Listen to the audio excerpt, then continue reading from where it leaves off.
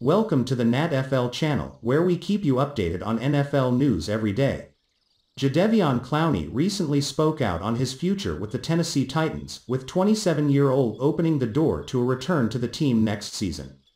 There is also a possibility that he will leave Tennessee in the future. Clowney signed a one-year deal worth $12 million with the Titans prior to the start of last season. He is now set to enter free agency, with a number of teams already being linked to the three-time Pro Bowl defensive end.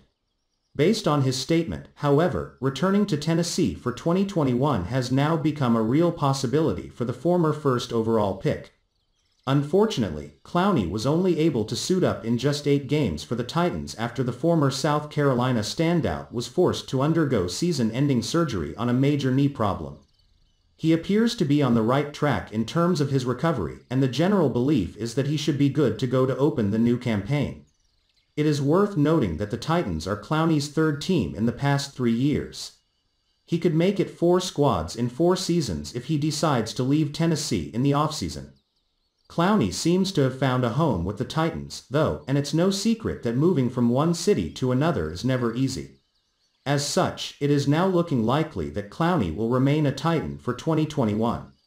That is, of course, under the presumption that both parties are able to agree on a mutually beneficial deal money-wise.